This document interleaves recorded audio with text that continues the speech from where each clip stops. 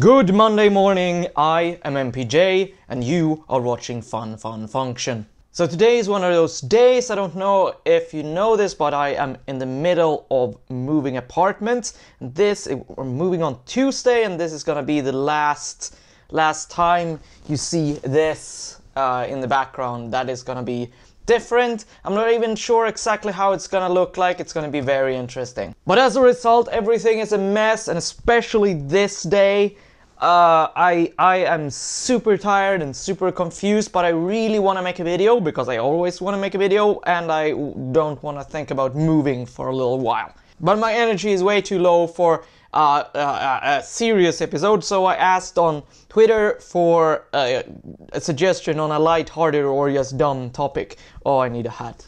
Oh, now you can't see my face. That looks horrible. Kale Newman, politics! No! I try not to talk about politics on my Twitter feed, but I kind of end up doing it anyway. It's kind of like, you have this... You know when you have a cold and you sometimes get these white things inside your mouth that hurts when you touch them with your tongue, but you still keep... Oh, Damien suggests facial hair maintenance. What about the diet and lifestyle of a healthy programmer? I don't know anything about that. Maybe a simple explanation of what proxies are in reference... That's not lighthearted! Clint Rowden, how to make cinnamon toast. I like where you're going, but it's not quite what I'm looking for. Paul Lewis, making the least readable Hello World imaginable. We have a winner! This is amazing! We're gonna make such f***ing dumb Hello World example. Alright, let's begin a project. We should, like, for our Hello World... Let me adjust the camera. Camera, there. Alright, hello world, so our objective is to display the text hello world. The first step is obviously to create a React app. So create React app, hello world displayer. No, hang on, we can't do this. We first need to invent a name for our project. Let me pull up a browser here. Let's brainstorm some names. Names for software projects. Okay. Naming your software projects in 5 minutes or less. Cool. From now on, I will generate all software projects name using a random word generator. Okay, awesome. For my most recent project, I used a random word plus. Okay, let's click that. All right. Word Q. No. Smile. No. Food. No. Okay. What? This is not helping. Phrase. Unaccepted. No. Waiver jurisdiction. Quavering lonesome. Dizzier flouncing. Unprecedented midwife. Yes. What does that even... That sounds horrible. Unprecedented midwife. That's our app.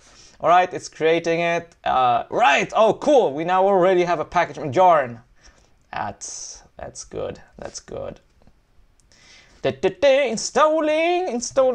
Like, I need to tweak my terminal while it's doing things. That's kind of okay, I think. I'm gonna just pull it up there. Okay, we're ready to... Okay, I think we just go npm start, right? No! Damn it, what's happening? What? Yarn PHP start. Could not find a package.json. No, okay, we need to go into the actual catalog. Unprecedented midwife. And let's start. That should start the development server. Welcome to React. Oh, awesome. All right, cool. I'm gonna open up a new tab here, and I'm going to open up Visual Studio Code.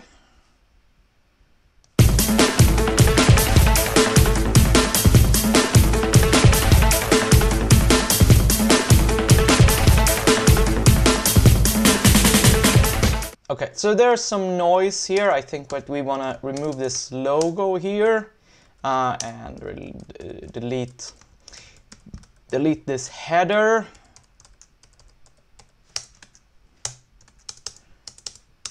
What is happening with my keyboard? I went to get new batteries, but of course the batteries have been packed down. Alright, let's just power through. Let's delete this, delete this, delete this. You know what? I'm going to use the terminal inside of Visual Studio instead. Integrate.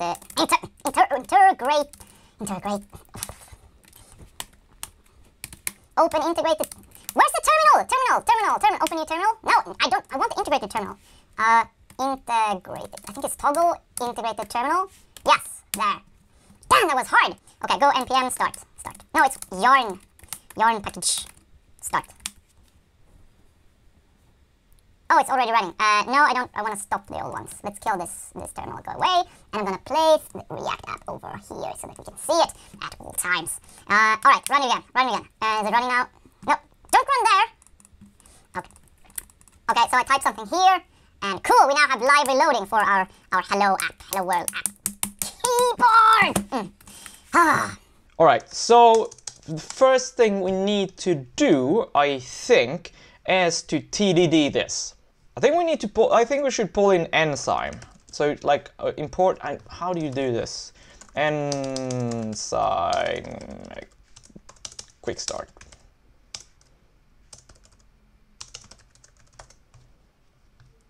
Enzyme React. Blue, blue, blue, blue, blue, blue, blue, blue, blue, blue, blue. Alright, it's import shallow. So just do this. And then we want to render app. Oh, we do this, right? We do shallow. And then we stop doing overlays. And I just paste this in here, and I think that's it, and that returns a wrapper, and we comment this out and this out. Expect wrapper dot find. We expect to find a div. And I think that should have some text, and then to equal hello world, maybe.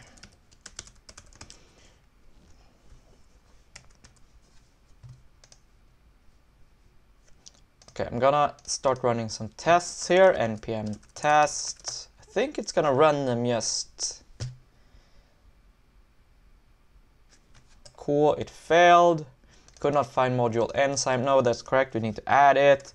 Yarn add enzyme.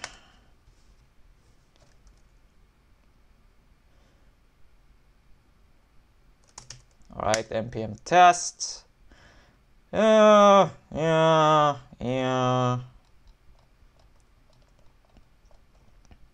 Cannot find module React add-ons test utils. Okay. Yarn add that.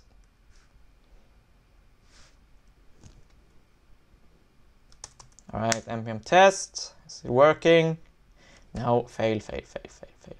Cannot read property equal of undefined. Perhaps this is just different from the examples. I need to what is happening? What? All right, yes, this is probably expect.js, or I don't really know, but I think this is how just syntax is. Yes, expected value to be hello world, but it was empty. So if I now do hello world here, world, it should pass. Cool, and if I change again, it's gonna be like yes. It expected value to be hello world, and hello world's right. But this is like our this is completely flawed and not complete yet, because this string is not localized. I wonder how you localize strings in React. Let's find that out. React localize strings. React localization, simple module to localize a React interface using the same syntax, blah blah blah blah blah blah blah blah blah blah. Okay, let's see. Let's import things and semicolons. Let's import this string here. Oh, what is this? Okay, like hello world. I don't know what I'm doing. That's English, and it's not. What is up with this? Spacing, man. And I'm gonna replace the string with hello world. And we're gonna have, we wanna have Swedish, of course, and hey världen. And we want, what other languages do you want? We want Spanish, so hello world, English to Spanish, hola mundo. That was absolutely the correct pronunciation. What is it at ES, perhaps? All right, so how do I use this? What? Then the strings, or like in the render, what? So I just do strings dot hello world. Will that work? Okay, what? Cannot, okay, we need to install this, hang on. No, wrong, Waiting for the yarn, okay, not that one, we need to paste that in React localization. Great. Now we have that. Let's run it. No, okay, come on. Use yarn. It was fast, they said. Yeah, npm test. Okay, it's running. Okay, it's passed. How does this work now? No. Shh. What is this?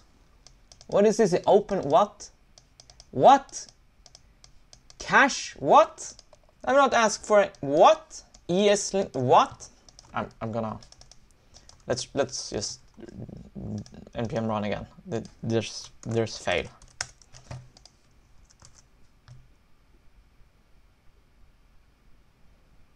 Have you tried turning it on and off again? All right, so can I now change this language somehow? Set language code. So if I do what? Do this. Strings.set language equals sv. Does that update it? Oh, cool. Now it's localized. But this is bad because this is a global variable and we need to inject it into the React component. So let's okay, we're gonna inject it like with this dot props. The is not defined. Okay, this. All right, this is gonna break because there's no such property yet. I'm surprising that it doesn't crash more, but okay, yeah, it's crashing on the client side. Okay, I'm gonna move the localized strings out here, and we're going to go to the main index.js, and let's inject strings. I think you just do like this, strings, and in you go, strings. Cool. Strings is not defined. Where are you not defined? You're not defined in app.js. No, what? All right, it's this language here. Hang on, we need to do this at this point here. Cool, hey världen. But now I suspect that our tests are breaking, right? Because yes, because it's not taken into account that we are now injecting this strings. So let's see if we can Let's update the test, and we have to mock out the strings thing. So let's say that it's going to be a fake strings.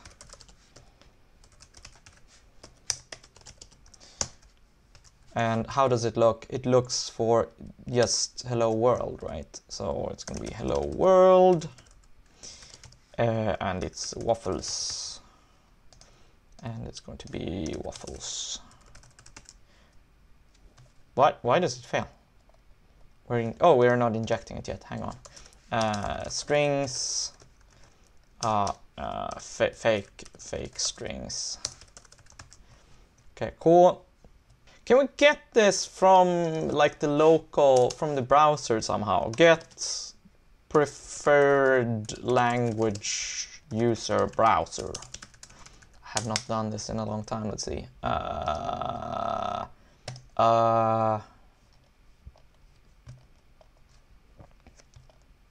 Navigate your language.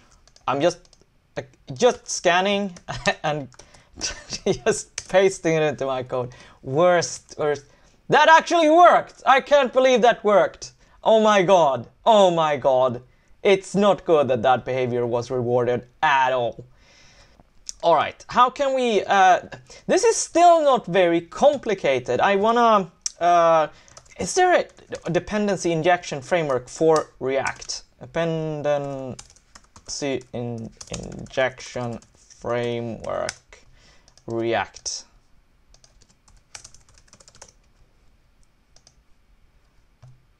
No need for dependency injection. I know, but we're looking for one now. React DI. Yes, somebody actually made one. Oh, we can install it. We have Bower. Oh, I'm tempted to pull in Bower, but like there are limits. Yarn add React DI. I have to read this for a little bit. Oh, hang on. Resolver inject React. Oh! This causes React DI to intercept every call to React create element. React DI then enhances your element's props with DI property. Oh my god! This is exactly what we're looking for. Alright, let's do this. Let's import React. No, we need to do it outside, right? Import React DI from React DI.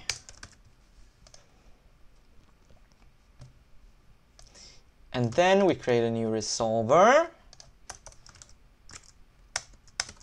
Cool. And then, oh, we can inject the dependencies straight in here, I think.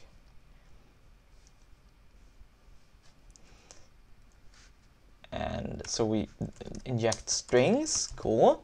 And then we do resolver dot inject React.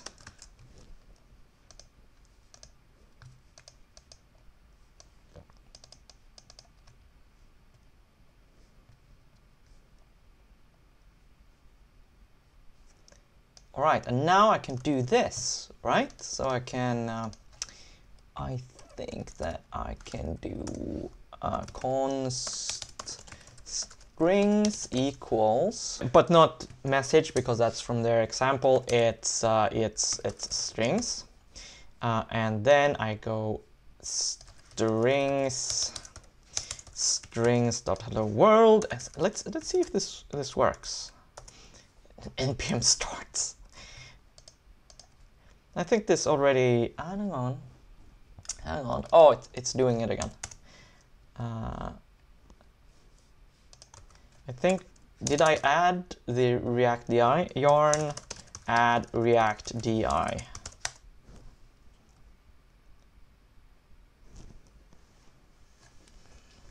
All right, let's do this. does it run? Does it run? Does it run? Does it run? Does it run? Hey man, oh, right, it works, but we need to fix our tests. Hang on, npm tests. Let's see what breaks more specifically.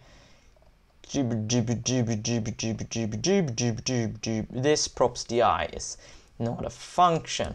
Okay, so I guess we could fake the di, and I could just do like this and strings.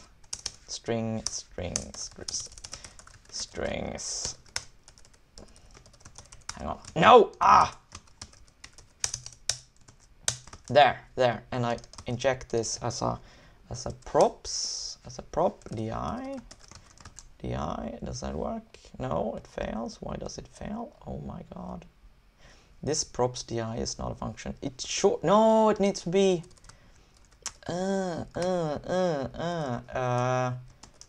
It's a function, so it needs to be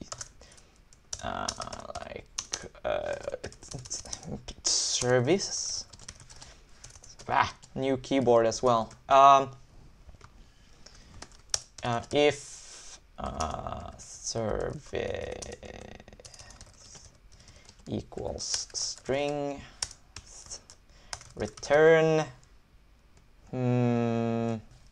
Let me look at the code again. Okay, it's supposed to return like this object then, like that. Oh, I need curly brackets. Why is this wrong? Oh, it's just I need one curly bracket too many. Okay, cool. Our tests are green. This is nice because this is now way much more convoluted than we had before. We're now pulling in like this extra thingy here and like a completely new library. Good. I think that it's also very appropriate to pull in Redux here in order to manage complexity and performance and things. Okay, how do we do this? How does Redux work? I keep forgetting like every single time. React Redux. Okay, hey. Official React bindings here. npm install save React Redux. Oh, this will probably break because yarn. Maybe that's okay. It's a peer. Does React Redux has that as a peer dependency? Peer dependencies are evil, man. Don't use them. Yarn pkg add Redux and React Redux. Oh, yarn. It's so great that we have 2 package managers for JavaScript now. Thank you, Facebook. The JavaScript community is sort of like communist parties. They constantly split into smaller and smaller parties. Usage with React, how does it work? Hello. I just want a simple example here. Why are you making things so complicated? Right, how does this work? I think that we first set up a store. I'm gonna make a new file here. Function, say like, we're just gonna call it like hello world store. It's great, and it's going to be like case init.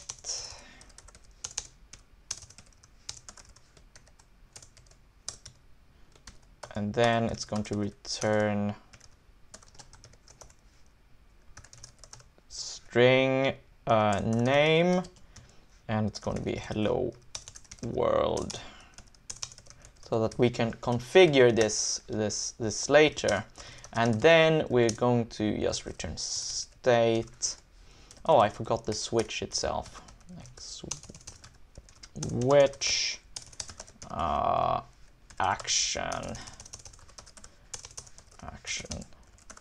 dot type. If Redux is unfamiliar to you, that is because you are not hipster enough. Say what? Have I accidentally saved it as entitled 1? I want, like, this is store.js maybe, and I want to export default. And then I can import this thing. I'm gonna import it here. I'm gonna import what was its name? Hello World Store from store. Cool. Okay, and I'm gonna create store from the Hello World store. No, it's not quite store. This is like Hello World reducer, maybe. Reducer.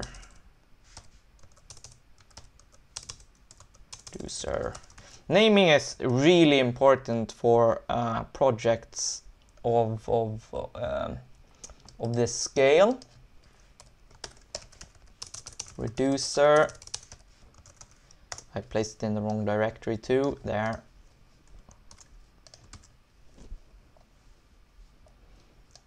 Okay, cool. Create store. We need to import create store from React Redux. I'm gonna paste it here.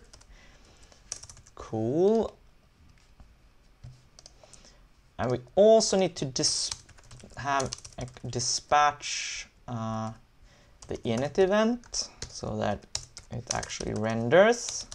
Dispatch type.init. And let's see, now we need to tie these things up, and then we need React Redux, and then we need to create a map state to props.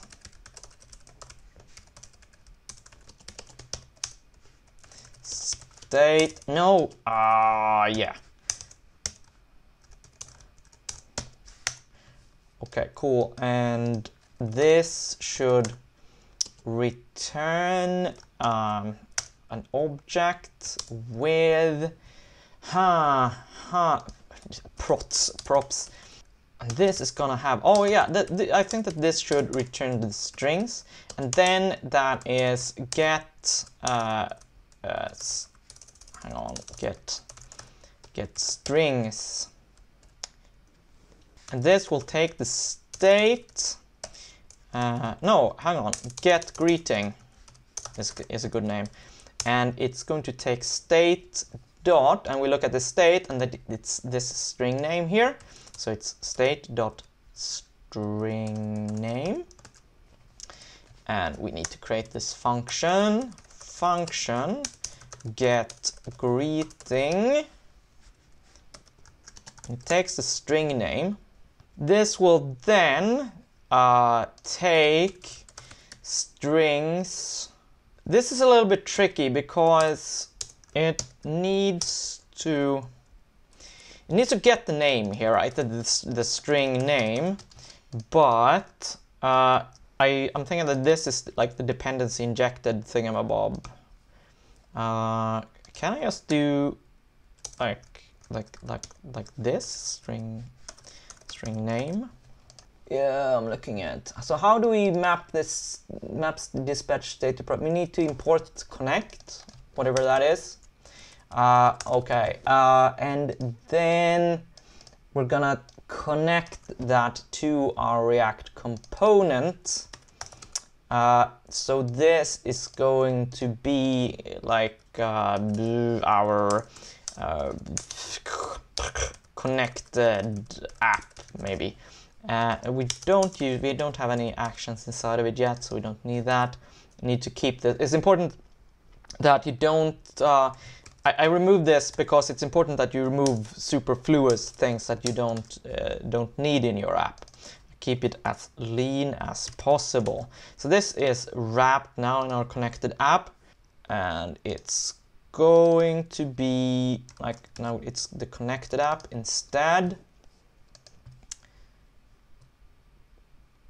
This is a little bit tricky because I don't know how to get injected things into these mappers here. We have to find that out somehow.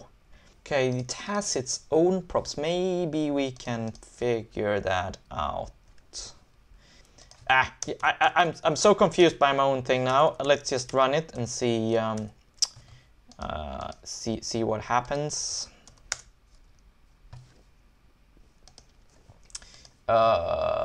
Okay, everything is broken. Hello world reducer is defined but not used. Hello world store is not defined. Okay, hang on.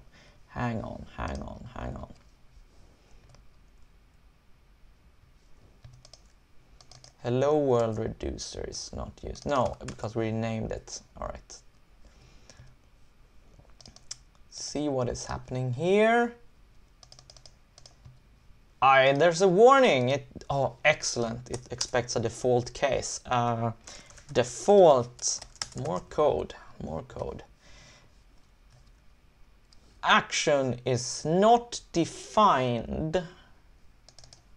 Oh yeah, because it wants a state and an action. This is how Redux works.